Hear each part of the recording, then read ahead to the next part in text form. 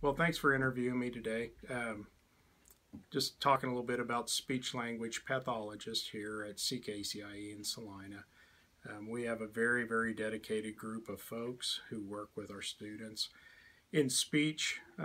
Primarily the kids we work with are preschool up through sixth grade. We do have some in middle school and high school. In speech, there's really two main areas that they work on. One is language and language development.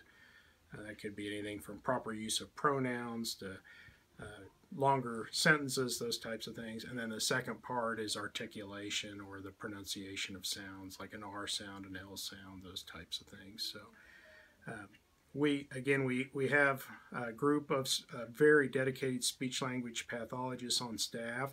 We also have had several unfilled openings.